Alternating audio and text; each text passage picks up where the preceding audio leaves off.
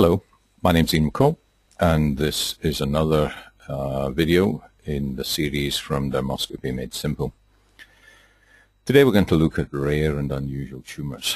Now, there are lots and lots of these in dermatology, and many of them don't really have specific dermatoscopic features, but we'll show a few that may have some that are some value. Most of these tumours will present as pink, rapidly growing nodules. And as I say here, as such, they're elevated, firm, and growing, so EFG. So if you've got any pink nodule that's elevated, firm, and growing, then you've really got to do a biopsy on it to determine the nature of the lesion. Now, in some of them, vascular features such as polymorphic and dot vessels can help, if you're thinking of an amelanotic melanoma. And that's reasonably specific for that pink, elevated, firm, and growing lesion. But many of the others that we'll see don't show any consistent vascular patterns to allow them to be diagnosed dermatoscopically with any certainty. So let's have a look at some of these rare and unusual tumours. This is an atypical fibroxanthoma. It's a tumour that's probably akin to a squamous cell skin cancer, generally seen in the elderly and sun-exposed areas. And this was actually a recurrent one, which makes it even more difficult.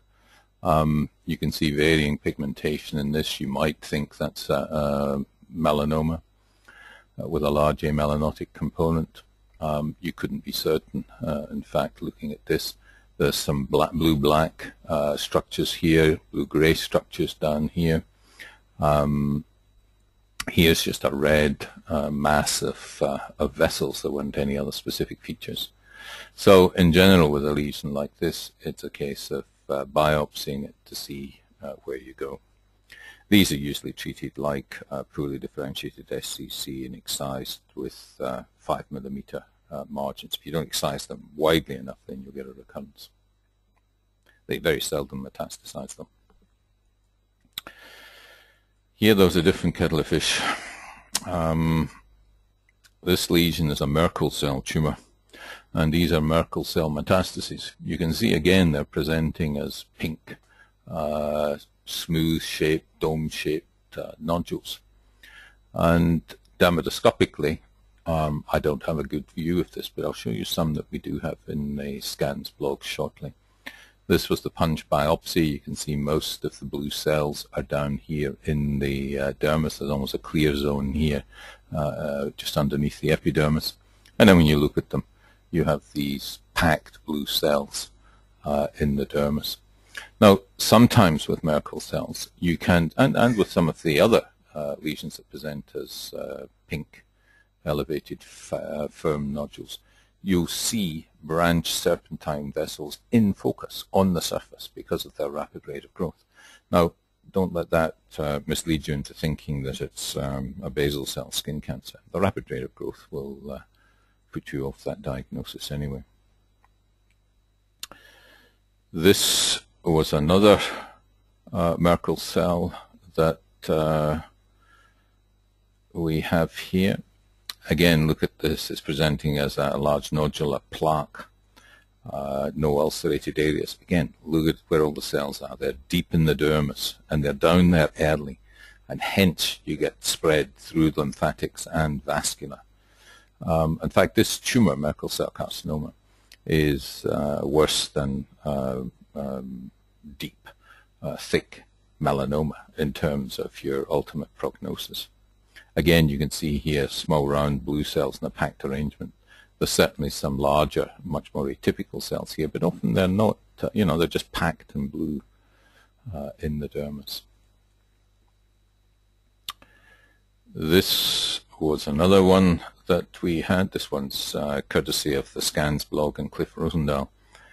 A pink nodule presenting on a gentleman's forehead. This was a lesion here. Cliff felt there were some fine linear irregular vessels in this. I don't think we can actually see that at, let me try just making this a bit bigger.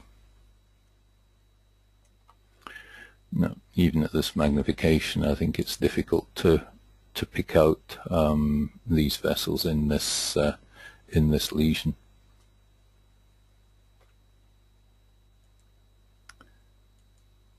Let's go down and look at a few others. But again, pretty nondescript. Pink, elevated, firm, growing rapidly, needs to be biopsied. By the way, that case you can view in Dermoscopy Atlas.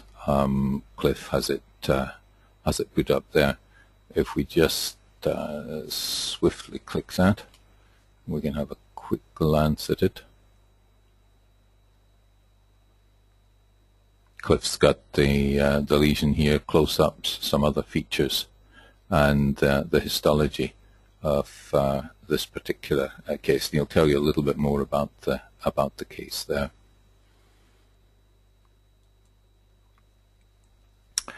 Now, here's another Merkel cell. And I'm showing you a lot of these just to show you how varied they are and how difficult it is to make a diagnosis based on dermoscopy.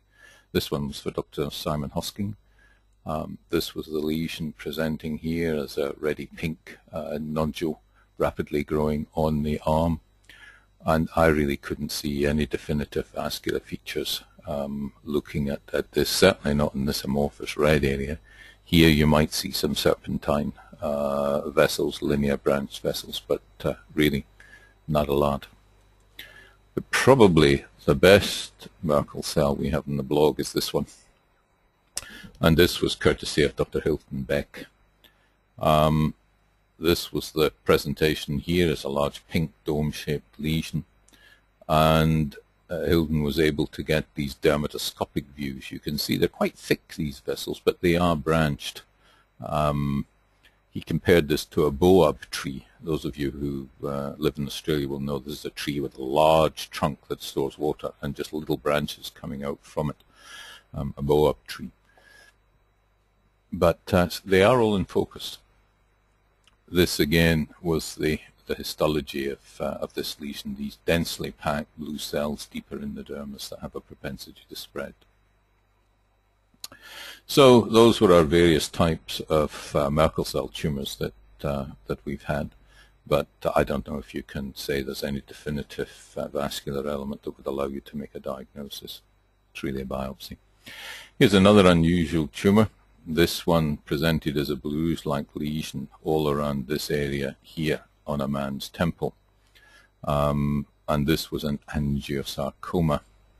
Now this is a tumor of blood vessels. And when you blow up this area here, you can in fact see that it's made up of a series of linear vessels, you know, and slits almost. There are some dot vessels in there as well. But, you know, under the lower power with the dermatoscope times 10, it really looks red, structureless. So an angiosarcoma, because it's a vascular proliferative tumor, can give a picture similar to a Kaposi's, where you get the channels in between the collagen bundles. Or you can get sometimes more dilated vessels between the collagen and the fat bundles in an angiosarcoma that goes deeply down into the tissues. This spreads quickly and widely, and generally it's a wide excision and radiotherapy, or just straight radiotherapy with a very wide margin. We were talking about Kaposi's. This was a Kaposi's, again presenting as a red, non-scaly peripheral nodule here. Dermatoscopically, really red, structureless, with some white septae. Now, some pyogenic granulomas will give you a similar picture of red structureless with white septae.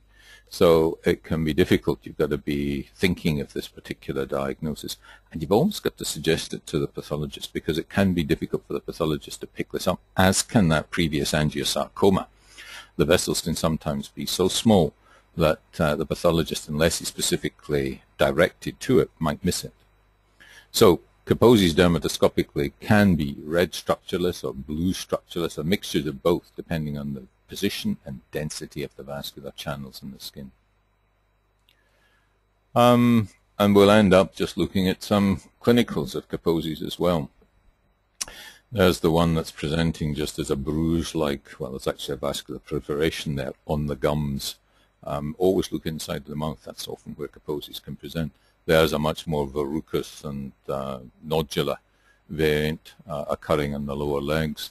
This is another variant here, a sort of bruise, again a bruise-like proliferation of vessels in the skin here. It's a more papulonodular presentation of tumor vessels in the on the thigh here. So Kaposi's is a herpes 8 viral infection, and usually it's in immunosuppressed and HIV patients that you're going to see this particular tumor. But remember about the ones inside the mouth. Sometimes they can be very flat, macular, and just look like a bruise, but it doesn't resolve. So no doubt I'll add more unusual things to this, unusual tumors to this particular section of the website when we get them.